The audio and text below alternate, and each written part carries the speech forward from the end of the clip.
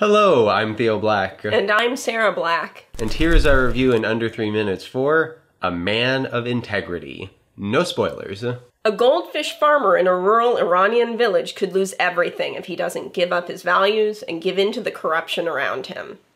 I really like this movie. From the title, you know what this movie is about, and it never loses focus. One of the first scenes has our main character meeting with a banker. Our main character's farm is in financial trouble, and he'll get out of that financial trouble if he just does some shady kind of under-the-table deals with the banker. Right. And he won't do it.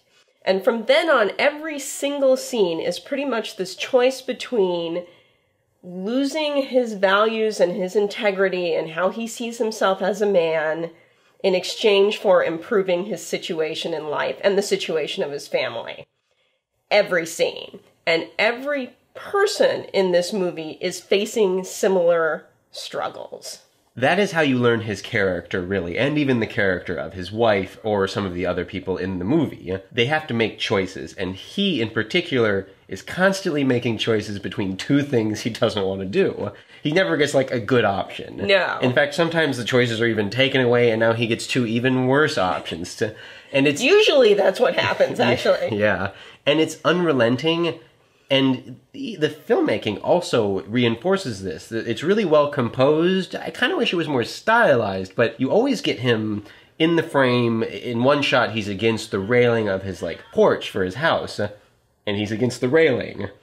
It's exactly what it looks like, and it feels like, and the whole thing. And it just reinforces what it's doing, and I really like that. There's even another scene where he's, like, trudging down this, like, river thing. He's just trudging down it, and I'm like, ah, yes, movie, I get what you are foreshadowing here. But it also ties into the plot. It's not just there as a symbol. It means something. And there's some great locations in this movie, too. Yeah. In particular, there's this room, and I'm not sure what it is, but it's clearly the Iranian village equivalent of the Old West Saloon. It's like a tea house or something. I don't know. It's great. It was neat. Yeah, this movie has so many layers. Layers are good. I like layers.